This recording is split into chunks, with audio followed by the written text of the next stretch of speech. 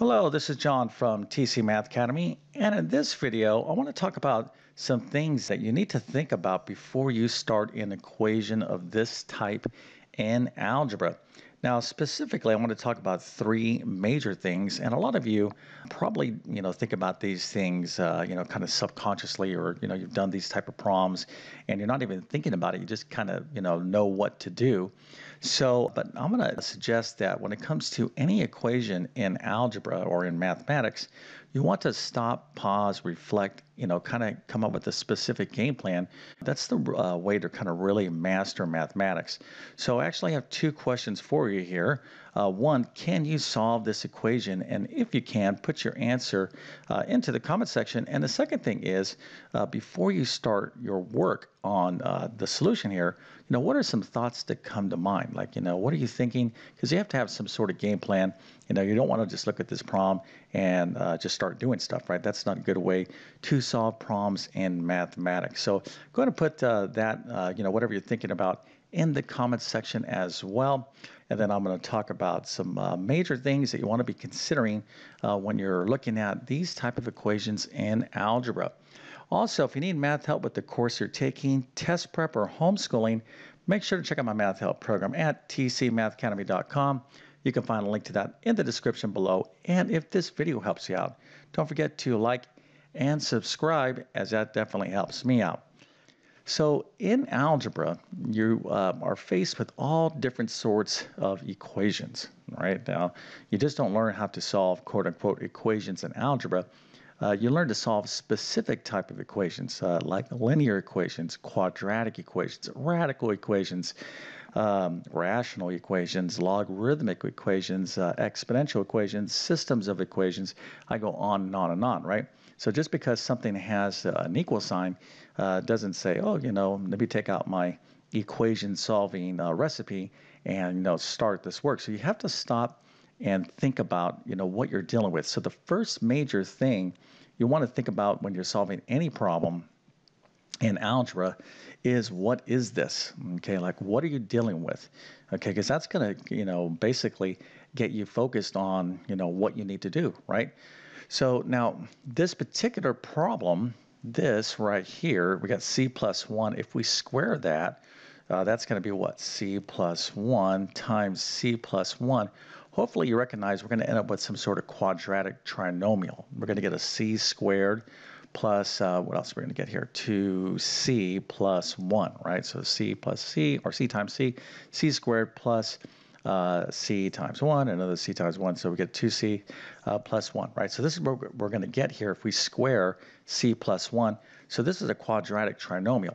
Now, hopefully, you can kind of recognize that this is what you're going to get mentally. Now, you don't want to just start doing that, okay? In other words, you're like, oh, c plus 1 squared, I guess let me go ahead and actually square this, because what you would be doing there is actually taking a longer path to solve this particular equation. Okay, just want to recognize what you're dealing with. Now, if you could recognize just from the the format of this equation right here, that you're dealing with a polynomial, i.e. a quadratic, second degree quadratic right here, well, that's fine. But if you need to kind of expand that, the main idea is, hey, what type of equation is this? And hopefully, you see that this is a power 2.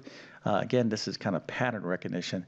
So that's the first thing you need to think about, right? So the first major thing is, what am I dealing with? And in this case, we're dealing with a quadratic equation, okay? All right, now the next thing is, once you've identified what type of equation, you need to ask yourself, okay, what method or methods do I have available to me to solve this equation? Now, when it comes to quadratic equations, there's actually a good amount of things that you could do. Let me actually go up here, because you have to think about this to be efficient at solving these problems. So here we have some sort of quadratic equation, whatever the case is. Now, there's various techniques, right? So the first thing you could possibly do is take the square root of both sides, but that doesn't work in every single situation. Sometimes you can factor, okay, and then use the zero product property, set each factor equal to 0. If you have the quadratic equal to 0, this is a great thing to do, but sometimes you can't do that, right? So you have to fall back. If you can't do this or this, you have to fall back on the quadratic formula. And this is a whole nother discussion right there. This will solve any and all quadratic equations. And then there's kind of a long version to the quadratic formula, something called completing the square, which is definitely a pretty cool method. I wouldn't say it's a practical method in terms of some of the main ways you're going to solve quadratic equations, but basically you're going to be using these techniques right here primarily. But you still need to know the completing the square method. That'll definitely be on your exams, okay?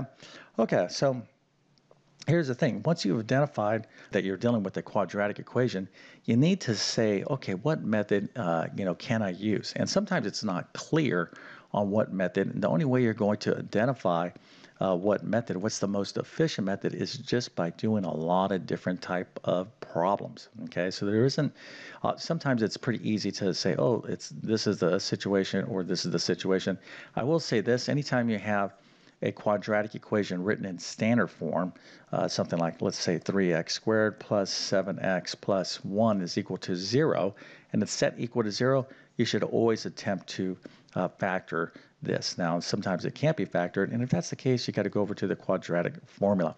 But again, this is what your mind should be kind of going through, this little checklist before you just start doing stuff, because if you start just doing things, you'll eventually probably get to the correct answer, but you may very well take 3 times as long to do this problem, and that's going to impact you on test exams, certainly when you're working under kind of a time limit.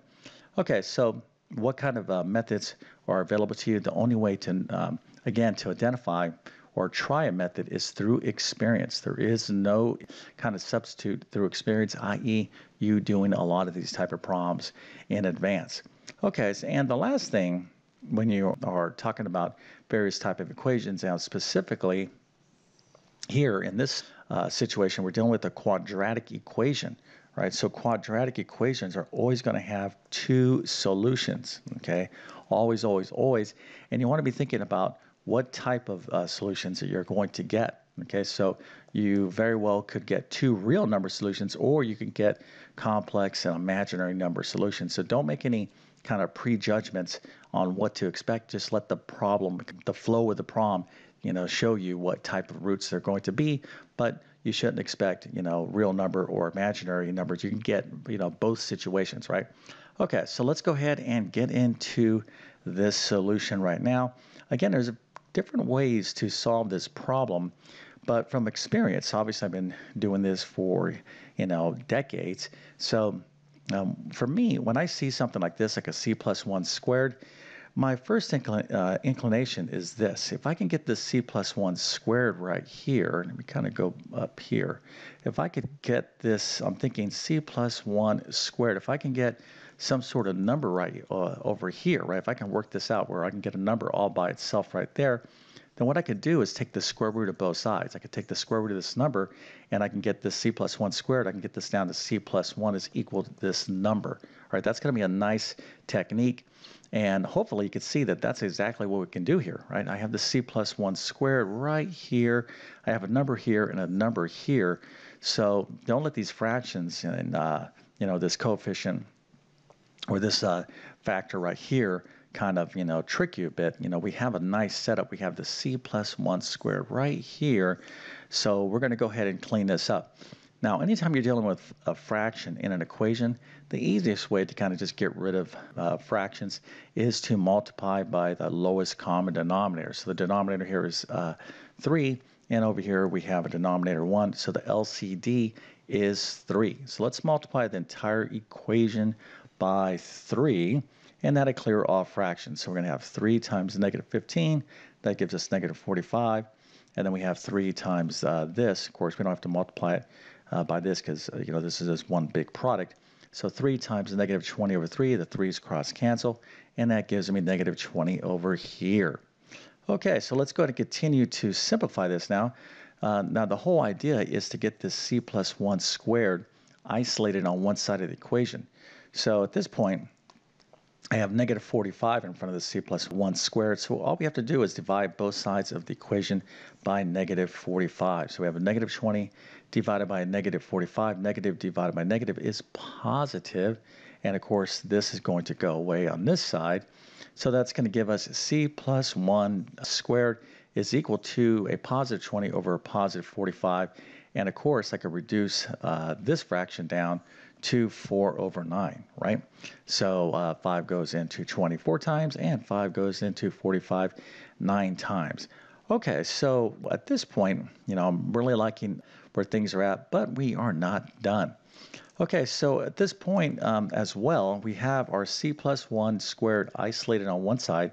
We have one number on this side, so the next step is to take the square root of both sides of the equation. Okay, so when we do that, we're going to get the square root of c plus 1 squared is c plus 1, and the square root of 4 over 9 is positive negative 2/3. Now, before we continue on, if you want to get better at math, you definitely can, but the key is to find a teacher that gives you clear and understandable instruction. So hopefully you like my teaching style, and if you do, if you're like, yes, I think I can learn from you, well, then you will love my full main math courses. So you can find the links to all of these courses in the description, but they include basic math, pre-algebra, algebra 1, geometry, algebra 2, pre-calculus, and a ton of specialized test prep math courses. Okay, so again, don't give up if you're having a tough time in math. I can definitely help you out. So you can check out the links to all these courses in the description. So let's get back to the video.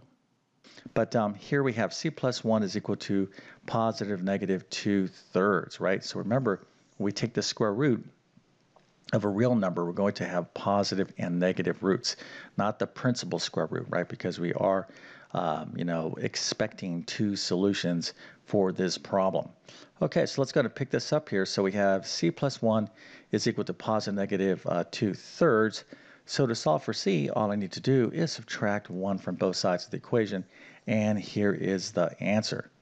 But this answer, if you have this answer, this is like an okay version of the answer. If you turn this into me and I was your math teacher, it all depends on what kind of day I'm having, but maybe I'll give you 9 out of 10. I might give you 10 out of 10. I say, hey, look, make sure you fix this, but I'm going to tell you right now, don't get in the habit of leaving your answers not complete. Okay, so here we can clean this up. We have negative 1 plus or minus 2/3. Let's go ahead and clean this up now. So negative 1, we want to, of course, we're dealing with a fraction here, 2/3. So let's write negative 1 as a fraction, and we want that negative 1 to be expressed as a fraction with 3 as a denominator, right? So that's negative 1 is the same thing as negative 3 over 3, right? Negative 3 over 3 is negative 1. So now let's go ahead and take a look at these two fraction situations here, right? So we have negative 3 over 3 plus or minus. So what does that mean? Well, one root or one solution is going to be negative 3 over 3 plus 2/3, and the other one is going to be negative 3 over 3 minus 2/3. So yes, we have to do that arithmetic. No big deal. So our first solution, C1 we'll call it, will be negative 3 plus 2/3. And of course, we have the same denominator. So negative 3 plus 2 is negative 1. So this is negative 1/3. Now, hopefully, you're having no issues with fractions. If you are having issues with fractions, you may want to check out like my pre-algebra course. I also have a ton of videos on fractions on my channel as well. Okay, so here we have the same denominator. So this is our second root. So this is negative 3 over 3 minus 2/3. So negative 3 minus 2 or plus negative 2 is going to be negative 5/3. Okay, so these are our two solutions as we were expecting because this is a quadratic equation.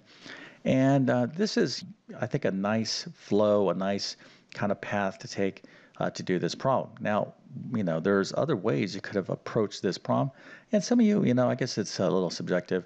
You might say, well, I don't like the way you did it. Maybe I wanted to just take this negative 15 and then actually, expand this c plus 1 squared, have that trinomial there, and then you have this. So again, if you took that path, right, and I was grading your work, and you took a different path, as long as you have the right answer, I'm not going to, be too tough on you as your math teacher, but I want you to know is that there are different methods generally. Well, it's definitely for quadratic equations. that you can take, okay, when you're solving various types of equations in algebra. And that's just going to come with experience, or you need to know those methods, but what is going to be the most efficient and direct method is just going to come with the experience of doing a lot of different type of problems. But I think the main idea of this video is before you do any problem, any equation in algebra, mathematics, stop and think, okay? Come up with a little mental game plan, even if it's like only a 10-second pause before you start the problem.